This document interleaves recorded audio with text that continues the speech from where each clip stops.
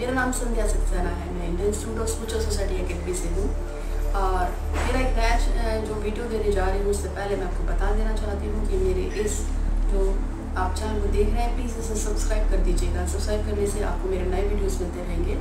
और आज का जो मैं टॉपिक बताने जा रही हूँ उससे पहले मैं आपको बता दूँ कि आप इस टॉपिक को पहले ही मेरे जो वीडियो मैं देने जा रही हूँ उसे लाइक कर दीजिएगा। और अगर आपको ज़्यादा पसंद आता है, अच्छा लगता है तो आप इसको शेयर भी कर सकते हैं। आज का जो टॉपिक है वो एक बहुत ही नॉर्मल सी प्रॉब्लम है। मेरे पास अक्सर लोग आते हैं जो मुझसे कहते हैं कि उनका सोसाइटी में नाम नहीं है, सम्मान नहीं है, पैसा रुकता नहीं है, लोग उनके बारे में तरह तरह की बातें बनाते हैं, उनके ऊपर कोई लालचन लग जाता है। कभी कहते हैं कि हमारा काम नहीं बन रहा है, कभी कहते हैं उसने हमारी बुराइयां कर दी, या इसकी वजह से मेरी नौकरी जाने वाली है, इसने मेरा पैसा मार लिया, वगैरह वगैरह। यानी कि सोसाइटी में बदनामी हो रही है, दोस्तों से नहीं बन रही है, जहाँ काम करते हैं वहाँ नुकसान हो रहा है, पैसा आता ही नहीं है, और बहुत सारी इस तरह की प्रॉब्लम्स जो है उनको वो कॉम्पैक्ट लेके आते हैं। अब वो मुझसे कहते हैं कि क्या करें, तो मैं उनसे बोलती हूँ कि हाँ ठीक है, इसके लिए भी कुछ ना कुछ उपाय तो है, क्योंकि उपाय तो हर चीज़ का होता है। उपाय के लिए मैं आपको बता देती हूँ कि हमारे जो शास्त्र हैं उन शास्त्रों में ऐसे बहुत सारी चीज़ें दी हैं, ऐसे बहुत से उपाय दिए हैं जिनको आप अगर सुनेंगे, आप जानेंगे तो आप खुद हैरान रह जाएंगे कि हर चीज़ का तोड़ है। क्योंकि हमारे जो पहले के जो ऋषि मुनि थे उन्होंने हर चीज़ का कोई ना कोई सोल्यूशन दिया है। वो चाहते हैं हर चीज़ का सोल्यूशन देना और उन्होंने इसे लिखा है। कई सारे हमारे ऐसे ग्रंथ हैं जिनके ऊपर वेदों में उनके ऊपर उन्होंने बहुत सारी चीज़ें ऐसी लिखी हुई है जिनके ऊपर आप पढ़ सकते हैं। संहिताएँ ऐसी बहुत सारी लिखी हैं, चरक संहिता है, रावण संहिता है, बहुत सारी संहिता है। आप देखेंगे, आप पढ़ेंगे तो आप जान सकेंगे। बहुत सारे पुराण ऐसे हैं जो बहुत कुछ होता है। तो उन्हीं में से मैं भी देखकर अपना अध्ययन करके आपको कुछ ना कुछ नया बताने की कोशिश करती हूँ।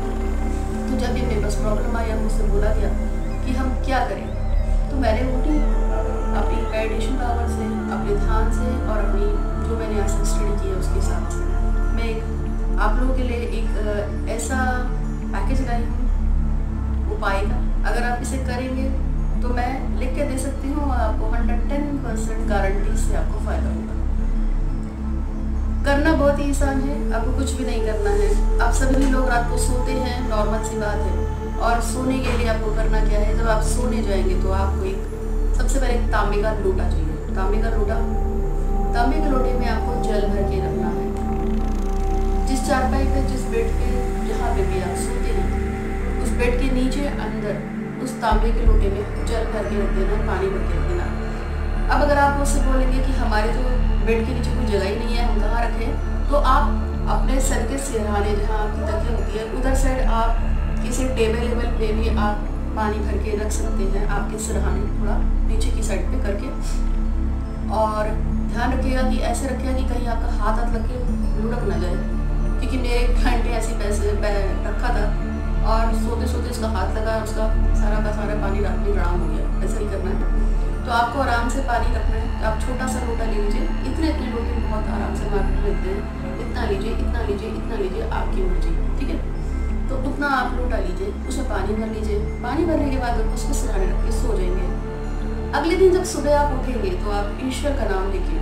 जैसे कि मैं तो भगवान गणेश को याद करती हूँ, तो भगवान गणेश का, क्योंकि वो हर तरह की विघ्न बाधाओं को हरने वाले हैं, ऑब्स्टिकल को दूर करने वाले हैं। इसलिए आप भगवान गणेश का ध्यान करते हुए उस पानी को लेकर मेरी जितनी भी परेशानियां हैं, मेरे जितने भी दुख हैं, कलेश हैं, कष्ट हैं, जो भी मेरी ज़िंदगी में ऑब्स्टिकल्स यानी परेशानियां आ रही हैं, उनको दूर करने की कृपा करें। ऐसा सोच के भगवान गणेश के नाम से घर के बाहर जाके कोई भी कांटे वाला पेड़, जैसे कोई गुलाब का पेड़ लगा हो या कोई कैक्टस लगा हो या कुछ भी जो कांटे वाला ही पेड़ होना चाहिए, आप जाके उस पानी को उस कांटे वाले पेड़ में चढ़ा दीजिए।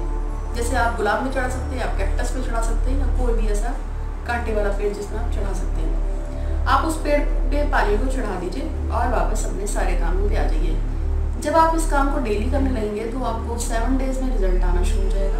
यानी कि आप ये काम सैटरडे से स्टार्ट करेंगे, शनिवार से आप इस काम को शुरू किया तो नेक्स्ट शनिवार तक आपको रिजल्ट मिलेगा कि वो लोग जो आपके पीछे बैकबाइटिंग करते थे वो सुधर गए, आपका बॉस आपके लिए पॉजिटिव हो गया है। अगर आपका प्रमोशन रुक रहा था तो होने के लिए चांसेस बनने लगे हैं। पैसा कहीं अटकता था तो वो बनने लगा है। अगर आपकी प्रॉब्लम लव लाइफ में आ रही है, आपकी फैमिली रिलेशंस में प्रॉब्लम आ रही है, तो वो भी सॉल्व होने लगते हैं। यानी कि धीरे धीरे धीरे धीरे आपकी बहुत सारी प्रॉब्लम्स हो जाती हैं सॉल्व। इसमें आपको एक चीज़ और बता दूं कि जिस समय आप वो पानी का लोटा कांटे के पेड़ पे चढ़ाएंगे, उससे पहले अपने सर से 7 बार उस पानी को उतारना भी है। यानी कि रात के सर के स्नान रखा, सुबह उठ के भगवान गणेश का नाम लेते हुए 7 बार अपने सर से उस पानी को उतार के उसके बाद कांटे वाले पेड़ पे बाहर आपको गेट के बाहर ही चढ़ाना है। याद रखिए, गेट के अंदर नहीं चढ़ाना है, वरना रेमेडी उल्टी पड़ जाएगी। और इस तरह से आपको अपनी परेशानी का सोल्यूशन मिलेगा। आपको ये उपाय लगातार 40 डेज यानी 40 दिन तक करना है। अगर आप कहीं बाहर चले जाते हैं तो आप लोटे को लेकर बाहर भी जा सकते हैं, बाहर इस उपाय को करिए, लेकिन करिए जरूर। मुझे उम्मीद है कि आपको मेरा उपाय अच्छा लगेगा। आप मुझे जरूर बताइए कि इस उपाय से आपको कितना फ़ायदा हुआ, क्योंकि मेरे बहुत से क्लाइंट्स इस उपाय को करते हैं और उनको कल अच्छे रिजल्ट मिलते हैं। मुझे उम्मीद है कि आपको रिजल्ट अच्छे मिलेंगे। मेरे इस वीडियो को प्लीज़ लाइक कीजिए, शेयर कीजिए और सब्सक्राइब करना मत भूलिएगा मेरे इस चैनल को। इसके साथ ही धन्यवाद।